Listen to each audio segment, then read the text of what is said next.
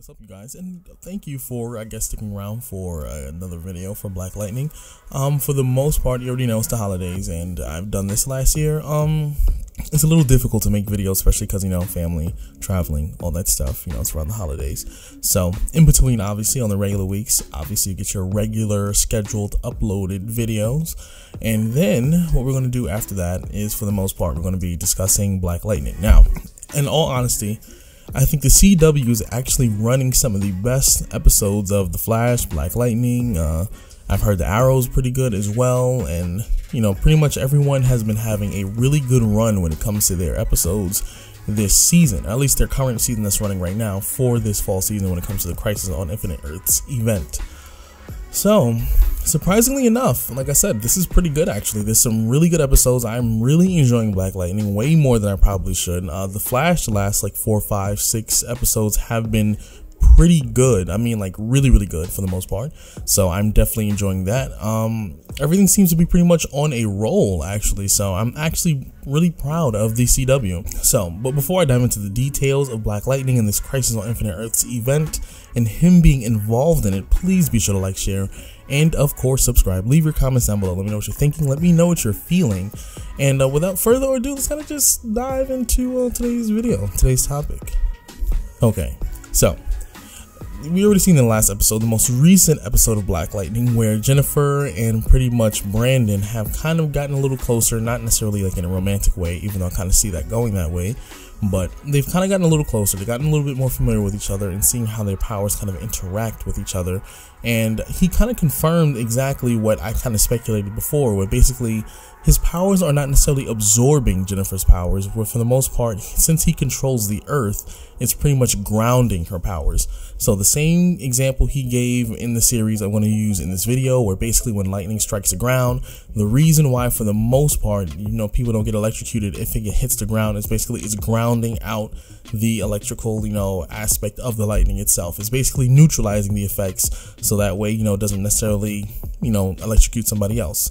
Now, obviously, if it hits something else besides the ground, then obviously you risk the chance of it, you know, obviously, you know, shocking other people, all that other stuff. Now, what makes this whole concept interesting, or not even just the Brandon thing, I mean just Black Lightning in this Crisis on Infinite Earths event, is a lot of people are curious on how this is going to fully affect the series and going forward when it comes to Black Lightning.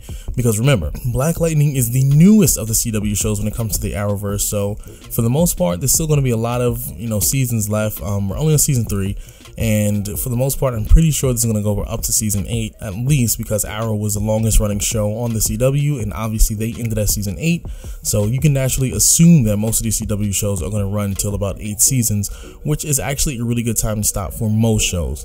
So I'm pretty sure they're going to last until about season 8. And basically, like I said, this is one of the newer shows. So how is this going to affect the future of the show, or the future of, you know, characters who are involved with Black Lightning? So the original Crisis on Infinite Earths event that happened back in the 1980s, when it came to the comic books, for the most part, it was basically just to take all these multiverses, all these universes, and condense them into a singular universe for the most part.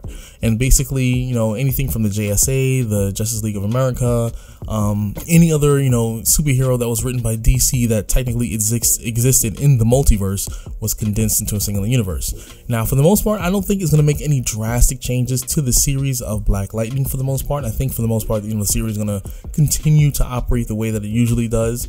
However, when it comes to certain aspects, like, you know, when introducing new villains or new heroes, or, you know, crossover events, or just even crossover events involving just one other show, for the most part, this is going to affect, I guess, the storytelling of that particular season.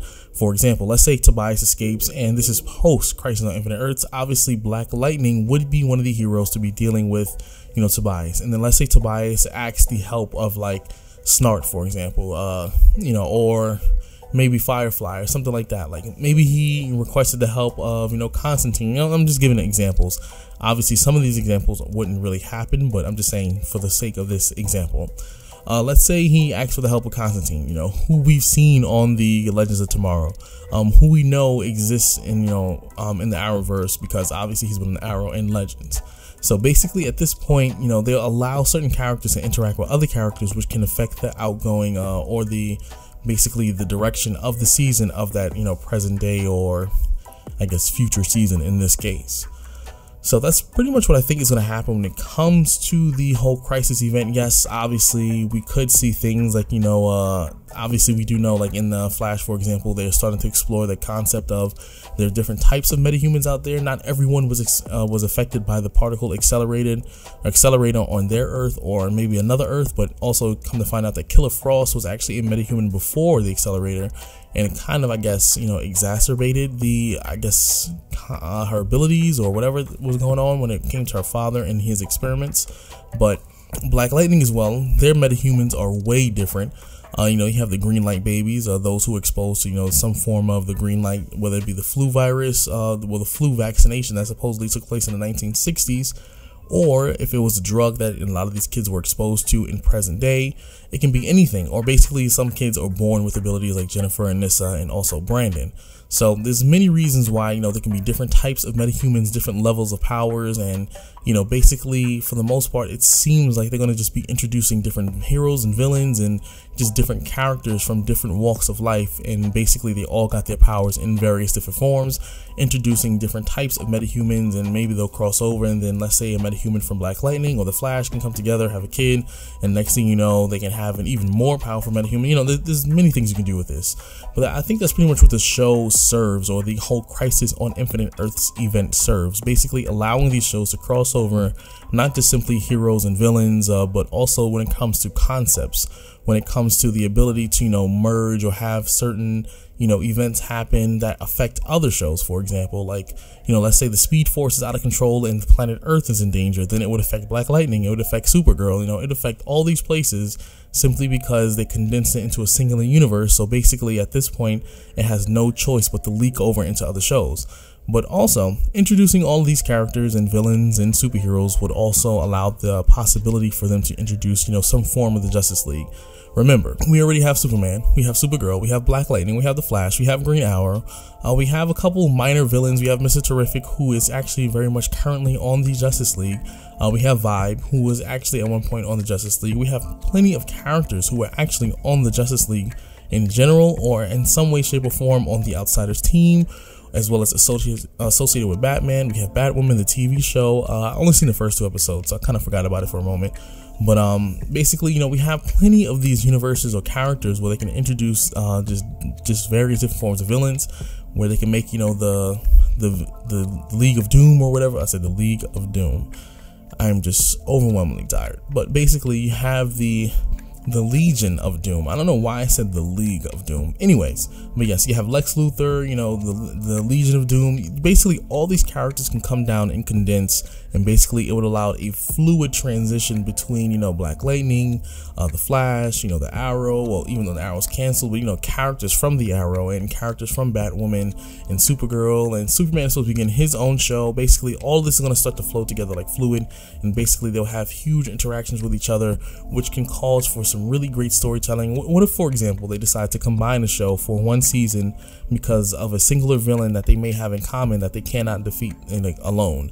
Let's say the Flash and Black Lightning teamed up for, you know, a few episodes for a villain that, you know, they're both heavily involved with, or who may have correlations with their each other's villains for that season. So it'd be pretty dope actually to see something like that. But let me know what you think in the comments. Like I said, this wasn't supposed to be a heavy, extensive video, but also I think this is just this purpose that, you know, the whole Crisis event serves.